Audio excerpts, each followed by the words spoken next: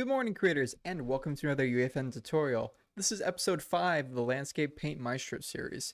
If you're just now joining us, please check out the full series playlist linked below. But in this tutorial, we're going to discuss the grass materials. If you look at my viewport, you'll see that I have grass that is waving in the wind, and that the further I go away, it actually culls, but it culls very gracefully. And if I get close to the grass with my camera, it goes underneath the terrain and kind of fades out. So that's what we're going to accomplish today. Some of these nice effects. Also the random colors as well. So without further ado, let's get into it. Alright, so first we're going to create a new material. I'm going to call this M_foliage tutorial. Double click to open that up. Now, the first thing you need to make sure to do is we set our usage flags. If we scroll down, you can set your usage flags here.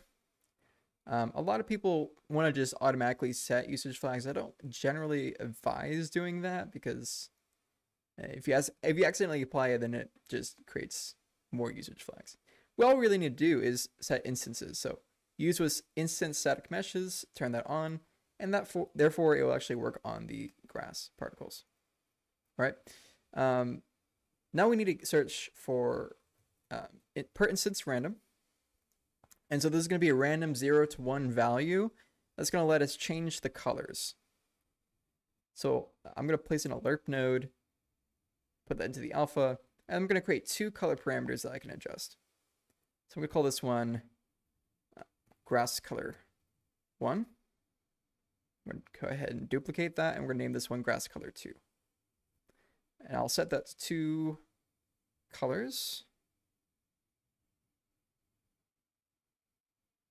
And so it will alert between these two.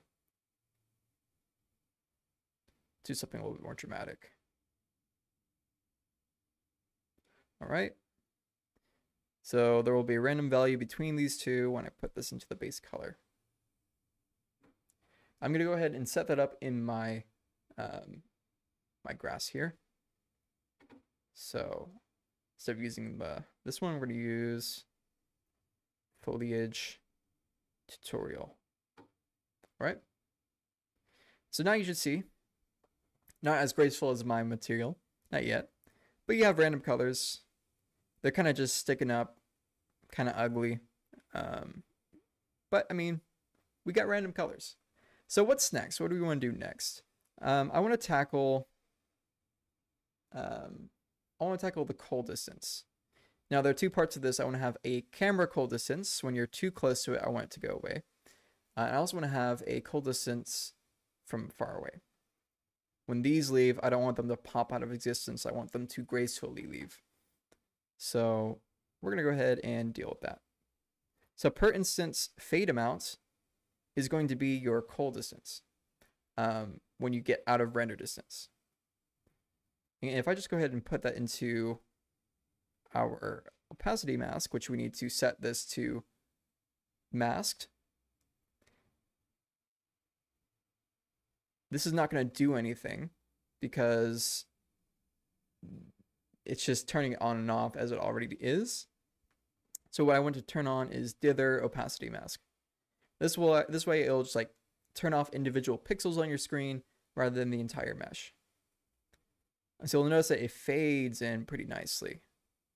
The reason why we're using a mask rather than translucent is because masked is much cheaper than translucent materials. And we don't really need this to be translucent. So you'll notice it's fading pretty nicely. That's cool. And this is actually based on your cull distance in the landscape grass layer. So you'll see I have these values set to 400 and 2000. Like I said, to 5000 as the max. And the gradient is really, really small. You can barely see it, but it's a very, very small amount. So make sure that you have these set because that's how your gradient is built. Between these 2 values. All right. I want to add the camera fade.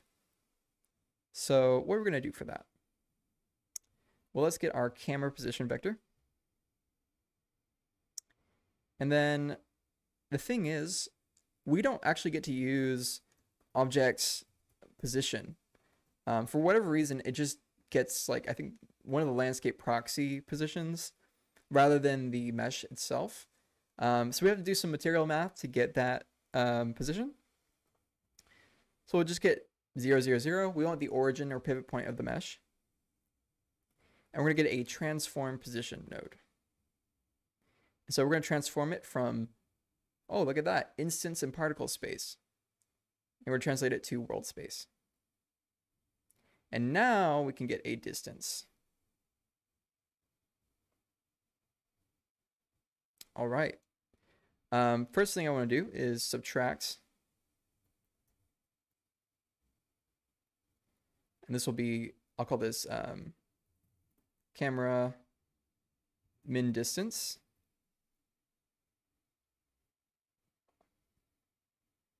Actually, I could just inverse lerp this. Even better. Inverse lerp, and so we'll have camera min distance, and we'll also have camera max distance. Max distance.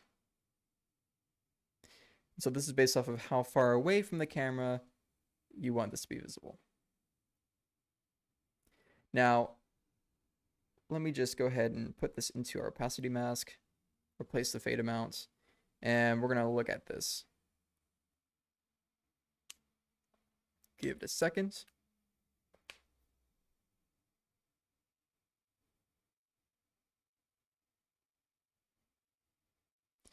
All right.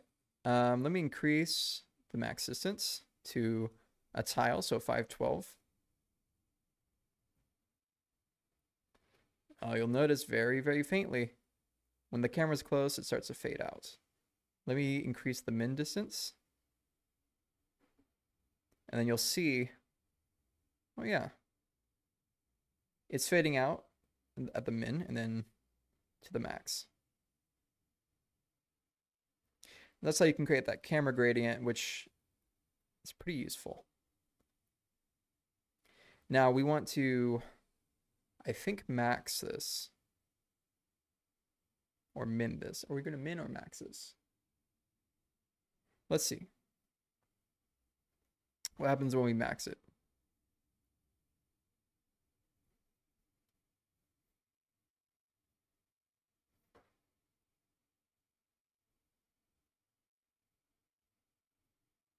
Yeah, max is not what you want. You want a min it.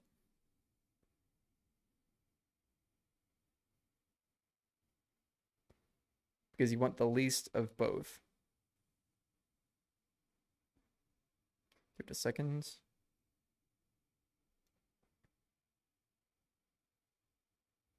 So now it actually fades out on the edges and it fades out in the middle. So you have this donut mask, basically, or a torus if you're a professional. It's actually pretty nice.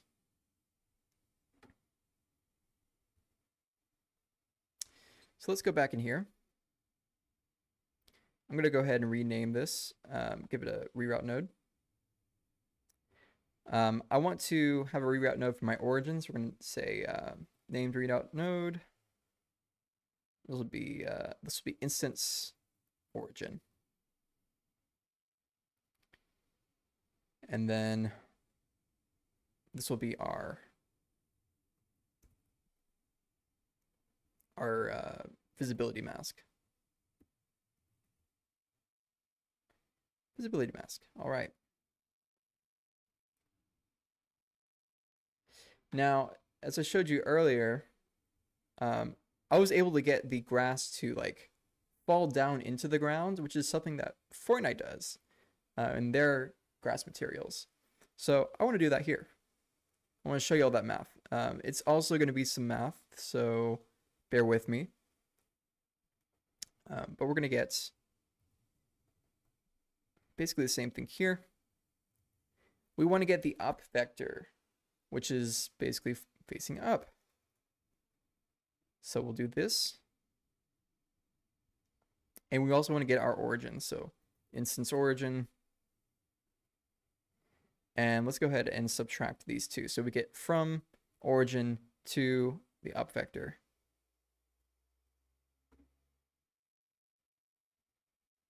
That way we have a local transform. So I'll call this, after we normalize, this will be the, let's go ahead and make a comment box. This will be the local up vector. I'll make it blue to indicate that it's up. Local up vector. All right, cool. What are we going to do with this? Well, I want to offset the grass based off of this local up vector. And I also want to offset it based off of this visibility mask. So visibility mask, I'm going to 1 minus it because I'm just going to multiply it.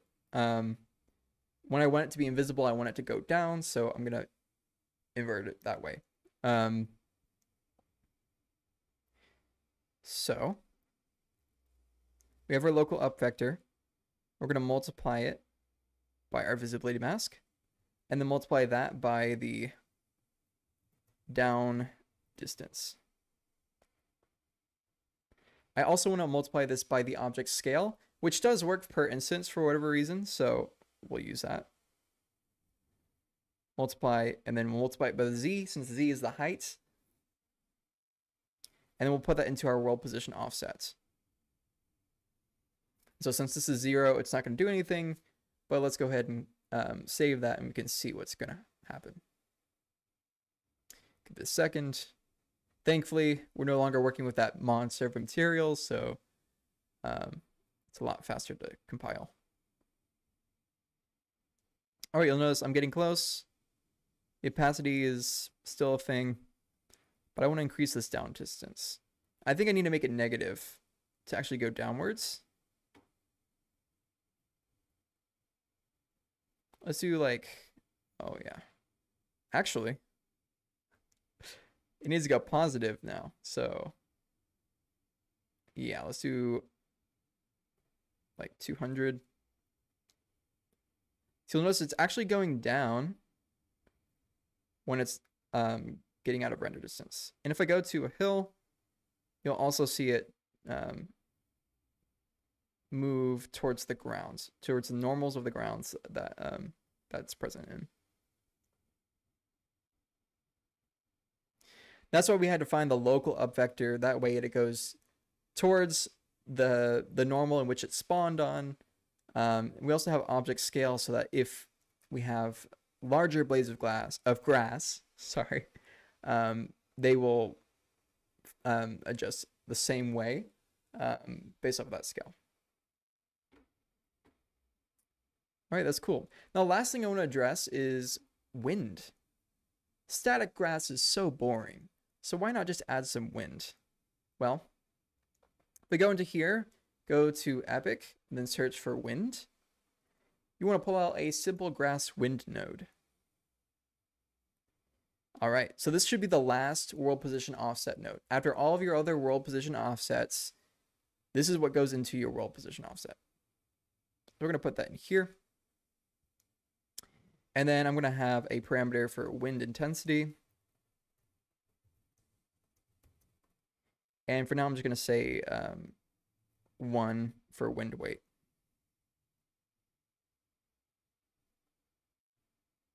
Save that, and let's see what happens.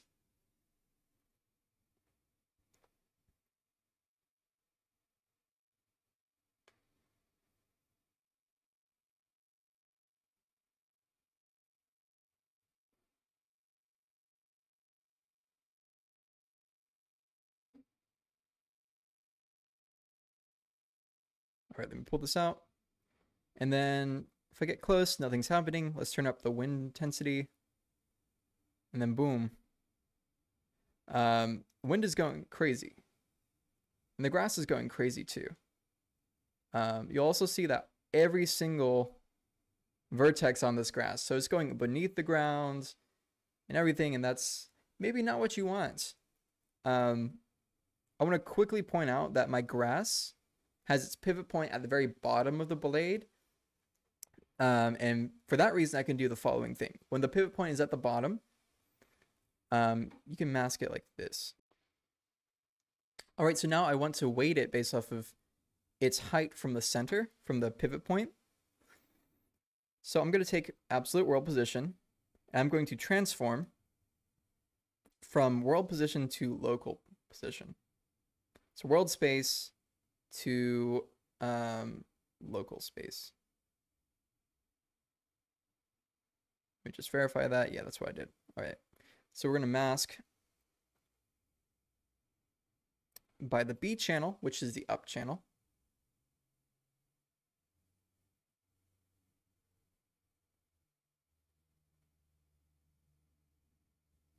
And then we can now create our gradient based off of that. So we're going to divide that. And this will be grass height. Basically saying like, where does the wind affect this grass? So I'll set this to like 200 to start with. And then we just put that into our weight down here. The weights. And we'll save that and see what happens. Okay, quick correction. You need to convert it to instance and particle space, not local space. I don't know why I did that. But once you do that, then you'll notice that your grass looks good.